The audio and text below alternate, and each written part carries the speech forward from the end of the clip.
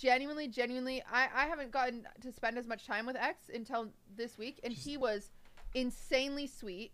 He thanked me for everything, and guys, before we left, he was even like, "Thank you so much. You're really, really." Guys, this is all. Guys.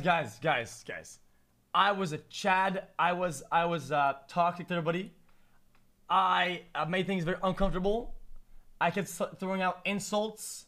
They're just all just lying. He was very, very thoughtful, and guys, I had no clue. I'm a gangster. So funny. I didn't know X was funny.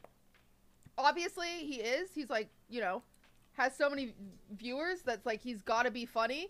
Who knew? I didn't know he was that funny. He was so funny. He was so. I get.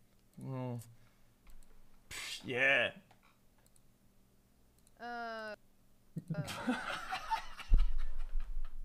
All in all, the entire thing.